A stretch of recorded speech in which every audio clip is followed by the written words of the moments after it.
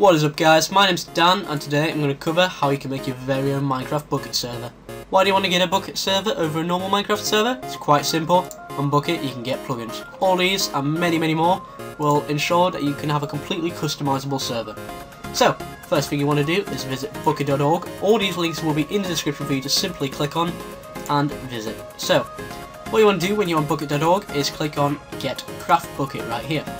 So, what we're going to do is follow these simple steps, and what does the first step tell us to do? We need the latest recommended build, but because it's a recommended build, it's 1.6.4, that's pretty badly outdated, so we're going to cancel that. I'm going to head over to this page right over here. This again will be linked in the description. It's basically all the development builds to download. So we're going to ignore the 1.7.8 builds for now, but we're going to go get the latest 1.7.5 because that's pretty stable right now. So we're going to click the green arrow, download it, keep the file, and what you want to do is make a folder somewhere called Minecraft server. You can actually name it anything you want, it doesn't matter. Just put a folder somewhere that you'll remember, and what you want to do is once this is downloaded, all you want to do is pretty simply drag it into the folder and move on to the next step. So, next step, we've done step 2 there. So we want to open a text editor such as Notepad, so let's do that right now.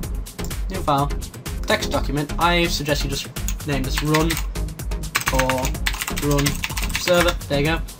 Double click it, open it. Now this is important. Copy all of this right here. Copy it. Paste it. Make sure the pause is on the second line.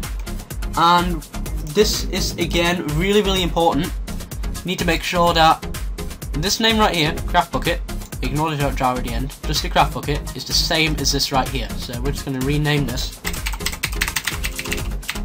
CraftBukkit, just like it is in the text document.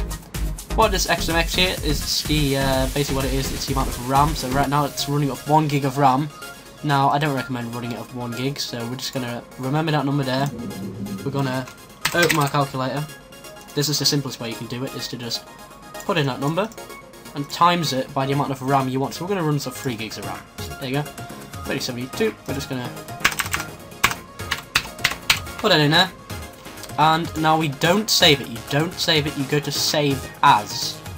What you want to do on save as is you go to all files, run server, and then you put, or whatever you want to name it, is you put .bat.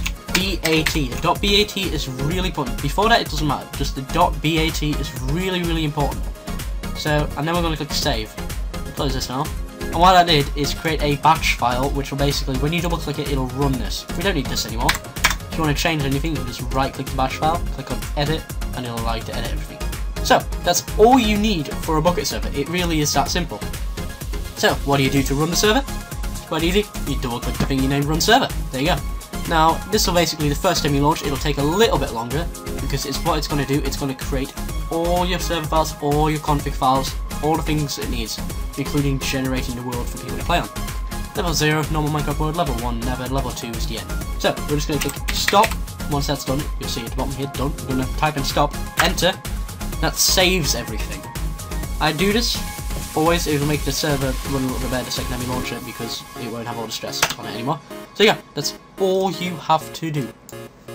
Your server's now done. If you ever want to start your server, yeah, double click that, start your server, give to people you want to connect your IP.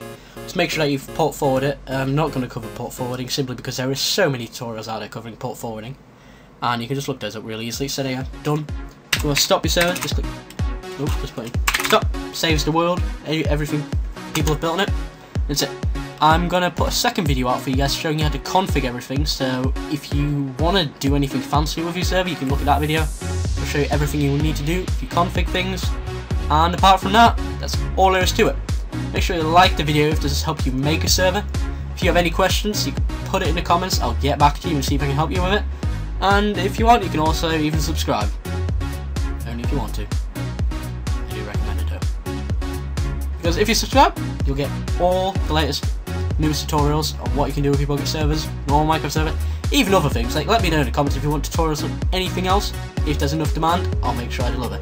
So, that's about it guys. Thanks for watching, and have fun with your new server.